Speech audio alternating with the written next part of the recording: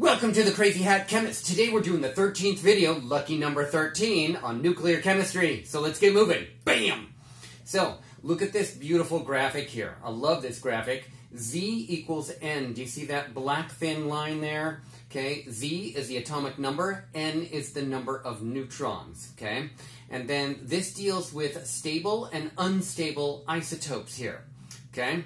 So, right here at this central section here is a band of stability, okay?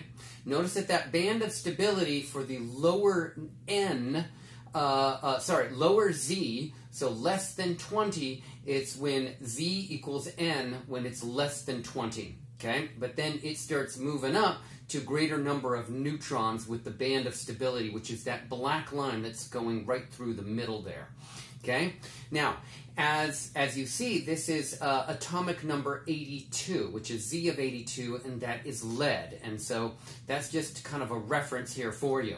This one here is if it's on this side of that band of stability, then there are too few neutrons, and you end up with electron capture or positron emissions.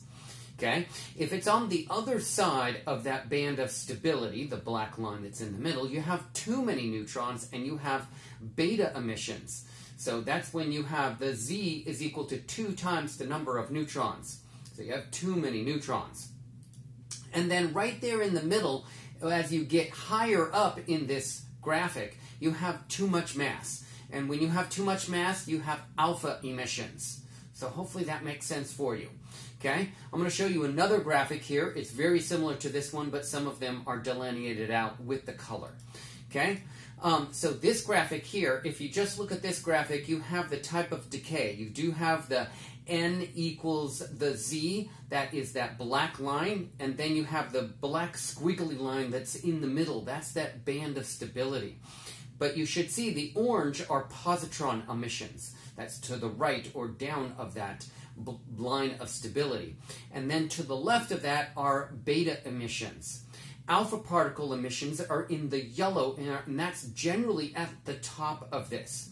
You have fission and proton emission as well, okay, and neutron emission. So this gives you an idea of the stability and instability of isotopes. Okay, there's that band of stability in the middle, and remember at the N equals Z is less than 20 is right on that line. That's why it's really close there. Okay?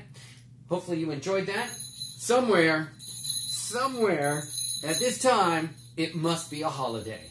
So give me a thumbs up if you like that video. Subscribe to my YouTube channel and jingle on, baby.